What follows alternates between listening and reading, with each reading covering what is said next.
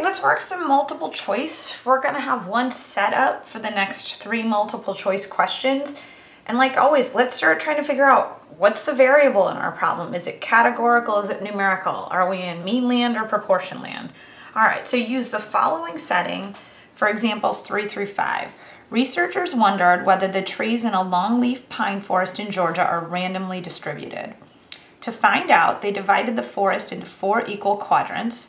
Then researchers took a random sample of 100 trees and counted the number in each quadrant. So I see the number in each quadrant. Here are the data, all right? And then it looks like we have to figure out the appropriate null to test in terms of whether trees are randomly distributed. All right, so if I look at this, what on earth is the variable? So I see I have a random sample of 100 trees. What was I keeping track of for each tree? Was I keeping track of how old they were? How many leaves they had, whether they were oak or not? No, I was keeping track of what quadrant they were in. And you might think, well, that looks like a numerical variable because I see the numbers 1, 2, 3, 4, but it's not really a numerical variable. This is just a geographical area, right? It was numbers that represent an area. I could have just as easily called this quadrant A, B, C, or D, or triangle, diamond, square, rectangle, right? So they're just labels that represent a category. So I have one categorical variable. So my variable here is quadrant, right? And there are 4 categories. The other thing I want to point out is if you look at these data values, right? Here are observed data. These are frequencies. Anytime you see frequencies, you're going to be in proportion land because we're going to turn those into relative frequencies. So I know I'm in prop land, right? I had my one categorical variable with 4 categories. So I know I'm going to be running a chi-squared test, right? And as I move forward through that, right, we had a categorical variable. Which quadrant were you in? We had 4 groups, 4 categories. I only had the 1 row of observed data. Right? I didn't have a table. When I say table, it's more than 1 row or more than 1 column. I didn't have that. So I'm going to run a chi-squared Goff test in a moment. And we're gonna work through that. So I know I'm going to go chi-squared Goff. All right.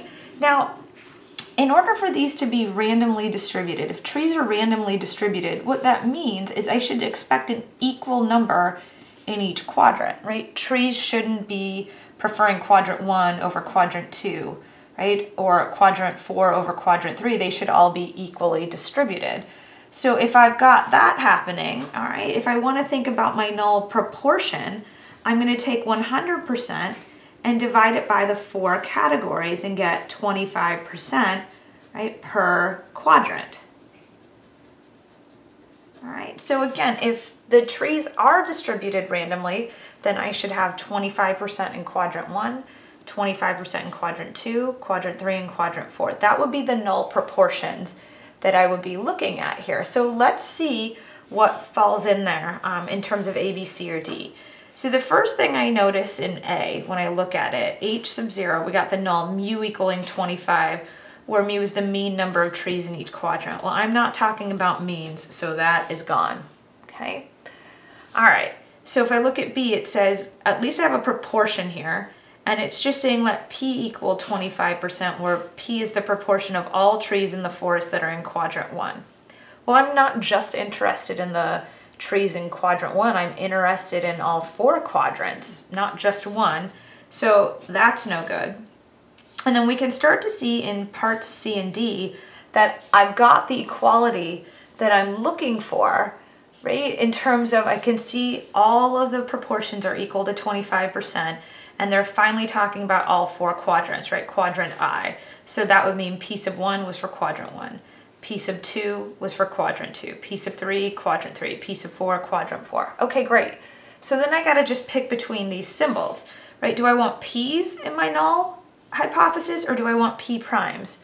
And again, these are statistics, right? That P prime represents sample data, all right? And we never want sample data in our null hypothesis, so C is going to wind up being our answer, okay?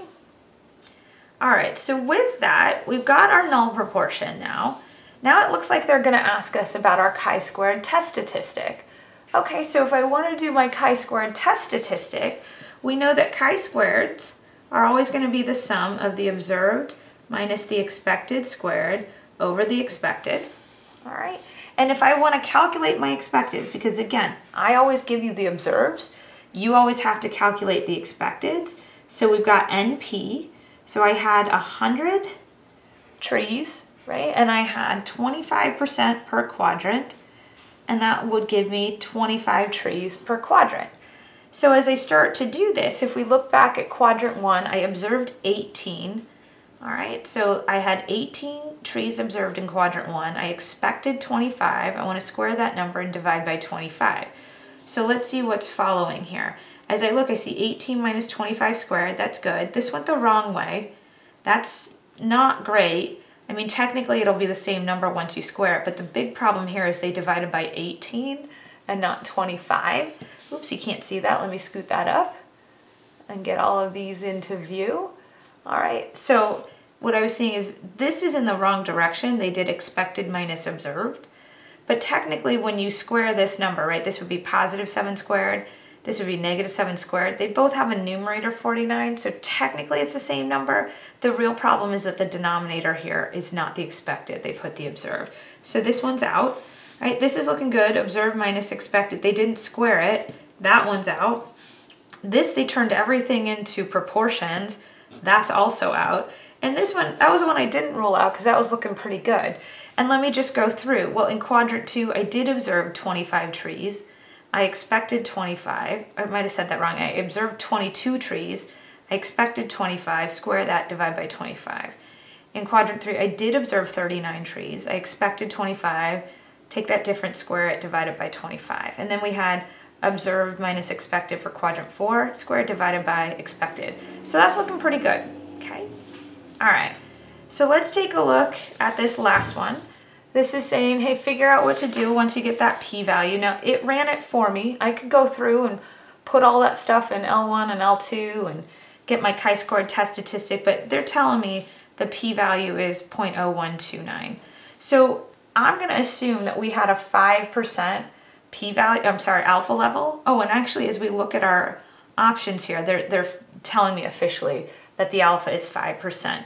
So whenever your p-value is less than alpha, that means you're going to reject H naught. Once I do that, I'm going to get rid of C and D, okay? And then we have to figure out where there was evidence. Was there evidence that the trees were randomly distributed, or was there evidence that the trees were not randomly distributed? And that goes back to, do we understand what it means for trees to be randomly distributed? So let's go back here. Let me go back up to the beginning here. So for trees to be randomly distributed, it means each quadrant is equal, right? So 25% of the trees were here, 25% here, 25% here, 25% here. No quadrant was favored over the other. And if you look at the observed data, you can see something's going on in quadrant 3, right? They are pumping trees into quadrant 3. So the null hypothesis, this null that we choose, that represents trees being randomly distributed, meaning no quadrant was favored over the other. Each quadrant had 25% of the trees. And we're saying we're going to reject that idea because we don't think P3 is 25%, right? I also don't think P1 is 25%. I'm not going to get as specific as to say I think these are the two that are off. I'm just going to say I reject the null that the trees are randomly distributed. So if we take a look at our options, right, there is strong evidence that the trees are randomly distributed. That's not true. We don't think they are. There's strong evidence that the trees are not randomly distributed. Okay. All right. So with that, we got some more multiple choice questions we're going to practice on the next page. I'll see you in a bit.